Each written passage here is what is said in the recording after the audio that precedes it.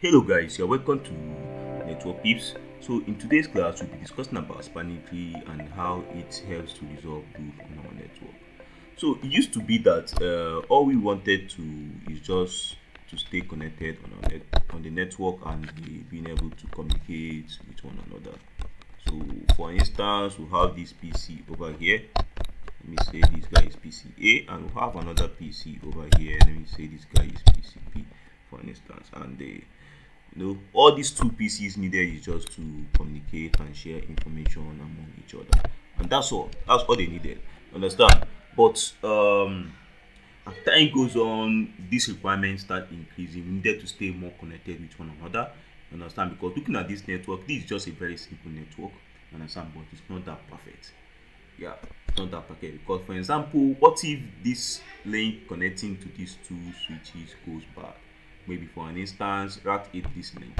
You understand? And we have lost connectivity between these two devices now. You understand? So how are we going to solve this, prevent this from happening? We start connecting our switches with multiple links. That's what it is. You understand?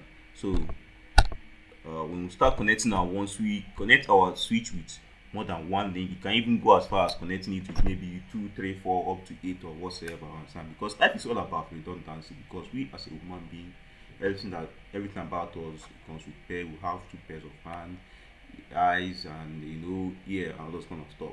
So and they need to start connecting our switch with more than one link. You understand? We have redundancy, quite alright, yes, but we will create what they call a loop on our network. We have introduced loop on our network. Now, what is this loop and how will it occur? So let me take for example this PC A wants to communicate to this PC B. You understand? He's sending out maybe a ping message. So you send out a ping message. It's going to send out what they call an app message to resolve the unknown MAC address of this PCB. Once this message is sent to this switch is going to receive this message, because this app message is a broadcast message. This switch is going to send it out from his ports, all of his ports apart from this port that he received it from. So it's going to send it out from this port. It's going to send it out from this port. So this switch here over here is going to receive this message coming from this link. It's going to send it out from his whole port as well. Apart from this port that he received it from, it's going to send it out from here as well. You understand? Now remember that this switch sent out a message before coming. There's a message coming from this switch from this link. So it's going to receive that message as well. It's going to send out from this port, apart from this port. You understand? Now remember, this guy also replied with that other app. There's a message coming from this guy to this guy. You understand? It's going to receive that message, and also, so you see where this thing is going. This is keep on going onto what they call a loop on our network. You understand? So this loop is going to keep on. This packet is going to keep on increasing until it will occupy our bandwidth, the bandwidth on our network. Understand? And it's going to also impact on the CPU utilization of these switches, because they will keep on receiving more packets and looking at how to resolve this loop. This can cause what they call a denial of service, a DOS attack on our network. So that's what spanning tree, that's what loop is all about. And how are we going to solve this loop now? That's where spanning tree comes to our rescue. So spanning tree is going to help us to resolve loop on our switch network by blocking by blocking one or more ports on our network. Yeah, depending on how many ports that he found as a potential port that can cause a loop on our network. That will determine how many ports is going to block on our network. So let's see how spanning tree actually resolve this loop, and how does it know which port to block. So on our network here, we have this topology that has redundancy. Of course, you can see these three switches are interconnected to each other, so we have redundancy. So even if this link fails, for example, we can still communicate to this other one via this way. You understand? So that's how it is. So, and each switch is going to have what they call a priority and also a MAC address on there.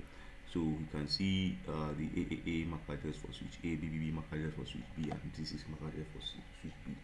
You understand? So switches running spanning tree protocol is going to be exchanging a special message called a BPDU message.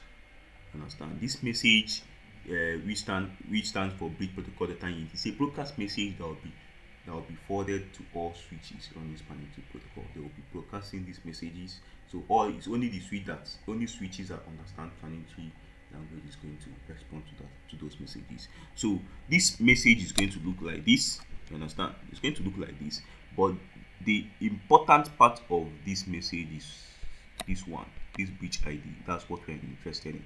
You understand? This bridge ID is going to contain a priority and a MAC address, and also extended system ID. But it's only this bridge priority and MAC address that we're also interested in inside this bridge ID. You understand? So switches running spanning tree protocol is going to use this this bridge ID to alert what they call a root bridge. You understand? On our network. You understand? So is the bridge, how did they alert this root bridge? Is the switch with the lowest bridge ID that will win the election. You understand? So the switch with the lowest bridge ID, by default, you know, I told you that bridge ID is going to contain priority and also MAC address. So you can see them. The priority of these switches by default is going to be the same, but the tiebreaker between these switches now is going to be the MAC address. Their MAC address. So switch AAA has the lowest MAC address among these three switches because A comes first before B and C, and all those kind of stuff. Just like the way you're counting 1, 2, 3, 1 comes first before 2, and so on. So every other switches now will become what they called a non-root bridge. You understand? A non-root bridge, and the root bridge is going to put all his ports on what they call a 4 designated port. A 4 designated ports in spanning tree is known as ports that force traffic. So the root bridge is not going to block any of these ports. Rather, it's going to put it on what they call a designated forwarding state. Used for forwarding traffic in spanning tree topology. So every other switch now will now become a non-root bridge. Understand? And they will now find the shortest path to get to this root bridge. That's another thing they are going to do. Understand? So you can see this is just a simple topology that I didn't try to make it complicated by because in the real life you might have some switches might have gigabit port, some switches might have fast Ethernet port, some have Ethernet port or something like that. So of course spanning tree knows that gigabit Ethernet port is much faster than fast Ethernet port, but for this example I just use fast Ethernet port throughout. So you can see every other root bridge now, all the non-root bridges is going to find the shortest path to get to the root bridge. You understand? So for this, in this case now, the shortest path to this root bridge is this port. You understand? To get to this root bridge. You understand? So they are going to make this port a root bridge to this on this network. Their root port to get to this root bridge. Now, what is remaining is the link between these two guys. You understand? Because root can happen because this root port can still forward traffic, and this ignited port also forwards traffic as well. You understand? So these two ports, the link between these two guys are still free. So they will now look at each other and be like, oh, it's not remaining 2 of us. How are we going to which one among us is going to block our ports to stop root from occurring on this network? So they are going to do that by alerting, by using their bridge ID as well. So the switch with the lowest bridge ID is going to be the one to put this port on designated forwarding, while the one with the highest bit ID is going to block this port as well. So you can see by default their priority is going to be the same, but the tiebreaker is the MAC address. You understand? So look at it here. This guy is going to put his port on for designated, while this guy is going to block his port. You understand? So you might be thinking about these ports. How does these non-root bridges determine the shortest path to get to this root bridge? They determine the shortest path to get to this root bridge using what they call cost. Understand? So cost is based on the interface of that switch.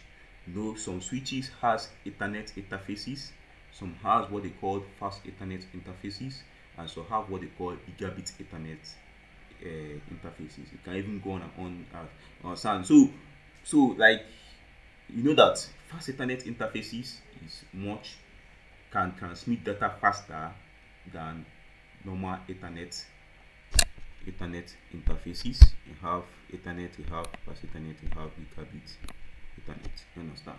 So this guy, fast Ethernet, can transmit data faster than Ethernet interfaces, while gigabit Ethernet can transmit data more than fast Ethernet interfaces. You understand? So that's how it is on our network. So an Ethernet interface is going to have, which the speed is 10 Mbps, 10 megabps, so 10 megabits. Yes, it's going to have a cost of 100, while 100 megabit interface, which is fast Ethernet, is going to have 19 cost. It's going to have a 19 cost part, while a gigabit Ethernet, which is 1000 bits, so is going to have a cost part of 4. So look at this topology. Let's assume that this switch A is already the root bridge, and every other switches here are non-root bridge. So the next thing now is to elect the root port to get to this root bridge, right? So let me take for an instance this switch now. This switch C wants to, okay, let's start from this switch B for an example. So this switch B wants to elect the root port to get to this root bridge.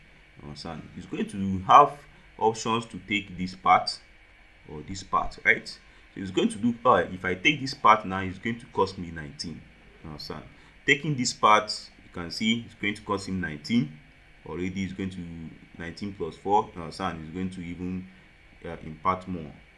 So he's going to, of course, make this port his designated port. No, sorry, his root port. His root port. So I'm going to make this port his root port. So looking at switch C now have this option to take this part, right? I also have option to take this part and also this part to get to this root bridge. So taking this part is going to cost him 100, but taking this part is going to cost him 19, and also 19 here. Look at this part is going to cost him 100 here as well. So automatically this part is going to be the root port for him. You understand? So looking at the switch D, to elect his root port, he has option to either take this part, or this part. You understand? To get to this root bridge.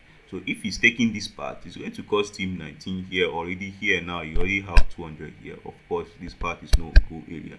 This part is also a no go area because there is a slow link here.